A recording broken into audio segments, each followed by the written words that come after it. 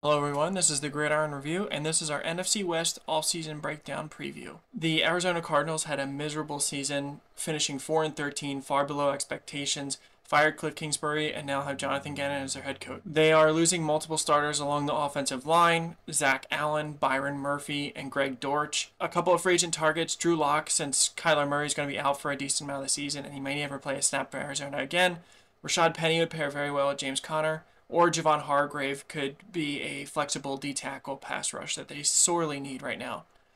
They have pick 3, a couple of draft fits. We expect them to trade out, first of all, but Quentin Johnston, they still need another receiver, especially if DeAndre Hopkins goes.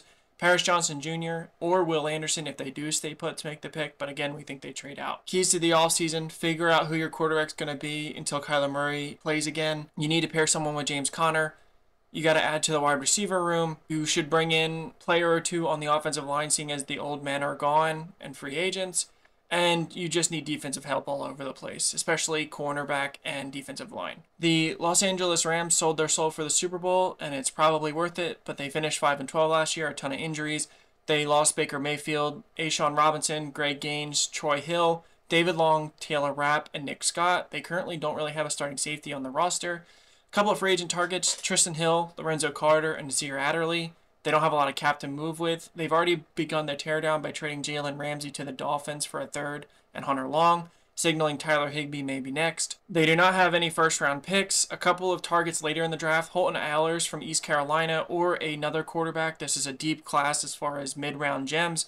Israel Abanaconda could be the lead back if Cam Akers is moved and cut, or Ronnie Hickman, the safety from Ohio State, seeing as they don't have any starters. Our keys to the offseason: you got to embrace the rebuild, get money off the books, and it's going to be a rough season, but it is what it is. They've already started, as we mentioned, but look for more moves to be made. Reportedly the only untouchables are Cooper Kupp, Aaron Donald, and Stafford, which makes sense, but this team is in for a long season, and Rams fans, we hope the Super Bowl was worth it, which pretty much everyone probably would say it was.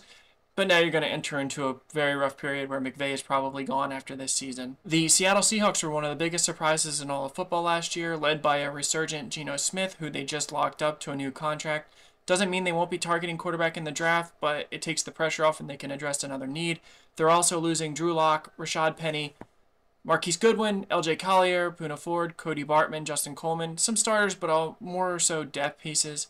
A couple of free agent targets: Arden Key or Draymond Jones, any flexible defensive lineman that can play different positions. Tremaine Edmonds. With Cody Barton gone, they have a big void at linebacker now. Or Logan Ryan, a hybrid corner safety that can play different parts on the defense for you. They have 2 first-round picks at 5 and 20.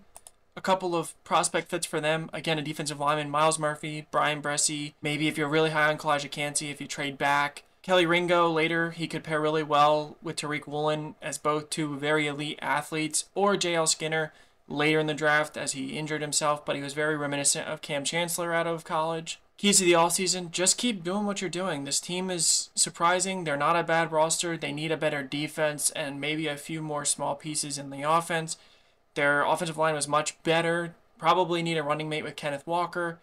But overall, a great season, and look for them to be another wild card team. The San Francisco 49ers were almost the Cinderella story of the league, being led by rookie sensation Brock Purdy. Obviously, it all fell apart due to injuries against the Eagles, but the team still looked great for the most part. They are losing Jimmy Garoppolo, multiple backup tight ends: Mike McGlinchey, Maurice Hurst, Samson Ebukam, Aziz Al-Shaair, Jason Verrett, Emmanuel Mosley, Tayshaun Gibson, Jimmy Ward, and Tarvarius Moore. It's more depth than impact starters, except for McGlinchey. Overall, this team is, a lot of people are coming back. A couple of free agent targets: Garrett Bradbury, Jawan Taylor. They need offensive line depth and starters, as well as Jamel Dean. Their secondary losing some safeties, but also in general, it's never been a strong suit for the 49ers. Well, prospect fits later in day 2, maybe Andrew Voorhees, seeing as he's injured.